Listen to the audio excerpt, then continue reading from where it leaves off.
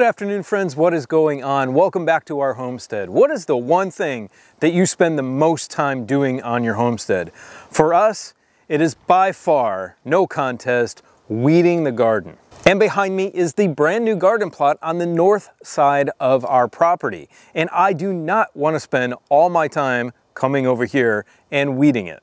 So today I've got something that is going to help you out. I'm excited to use it here on our property, and I just found out about this product. So let's talk about what that is.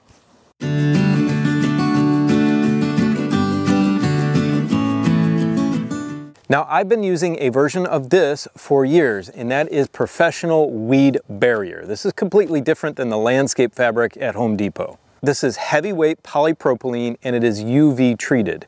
Some of this fabric in my garden is almost 6 years old. And I was recently introduced to a company that customizes this DeWitt Sunbelt fabric, and it will save you hours upon hours upon hours of weeding in your garden. Now, as far as I know, this is the only company that customizes this fabric like this. And let me show you what that is. So the company is called Farmer's Friend, and they custom burn these hole patterns into the fabric. They have 4 different patterns, 4 different types of vegetables. Now, you and I know that different types of vegetables grow different sizes and they need different spacing. And that's exactly what these fabric pieces help you to do, is proper spacing and utilizing the most efficient way to plant in your garden while keeping out the weeds. And in each package of fabric, they send you landscape staples to hold it down with. Now, I know some of you may have tried to burn holes in this fabric yourself, but that is incredibly messy. You need to make yourself a jig ahead of time with the proper spacing, and it can be a pain. This company has come up with a perfect process for perfect spacing every single time, and these holes are super clean. As I mentioned, the fabric comes in 4 patterns. This is the 4-row pattern, the 3-row, the 2-row, and the 1-row. The 1-row spacing is at 18 inches, as is the 2-row.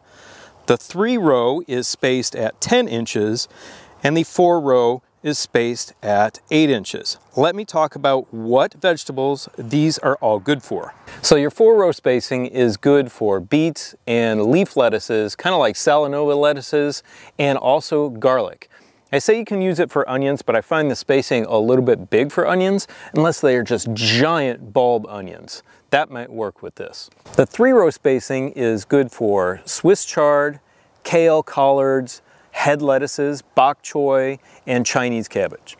You can also put in Brussels sprouts, but things like broccoli will need a little bit more space, so let's move on to the next one. So this 2-row will be good for things like zucchinis, tomatoes, peppers, anything like that that needs a little bit more space, including that broccoli. You can also put things like squash in here, cucumbers, and small cabbages. Now, the single row 18 spacing is going to be perfect for all of the same things I just mentioned, but you can also add the very large varieties of cabbage. That needs more space, so that will work well with the single row 18 inch.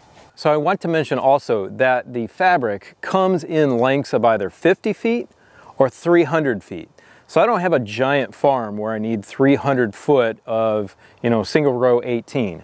But these 50 footers are going to be absolutely perfect for what I have going on here. Now, many of you might have gardens that are smaller, like my other garden that you've seen on a million videos, and you're going to have to cut the fabric. So if you're going to do that, you're going to need a nice pair of scissors, but you will also need that torch to burn the edge and seal up the edge, because if you don't, then it's going to fray, because it is a woven product.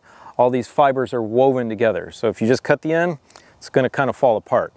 Get yourself a torch or even a lighter, that will work as well. I'll leave the link to Farmer's Friend and these fabrics in the description below. I think these are going to be a game changer for everybody for their gardens. So before you get the fabric permanently fixed to the ground for your season, you're going to need to do 2 things. One of those is fertilize. Get whatever fertilizer you need into the soil before laying it down. The second is thinking about irrigation. So if you're going to do drip tape, most people put their drip tape underneath the fabric. And so you're going to need to run this drip tape first before you lay your fabric down. Now keep in mind, if you're going to do the drip tape on top of the fabric, or you're going to do overhead irrigation, which we probably are in this area, only 80% of that water is going to permeate this fabric. So you might need to adjust the amount of watering that you're going to do with that in mind.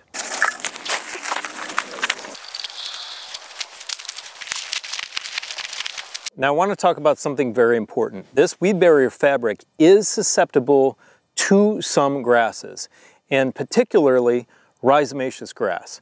Those grasses in my area, like fescue, like Bermuda, and stuff like that, can grow over the top of it and grab onto it because it is woven. If you have an area where you've got grasses like that or some other type of weed that can grab onto it, you're going to need to surround your garden with an impermeable layer. What we use is just a black plastic.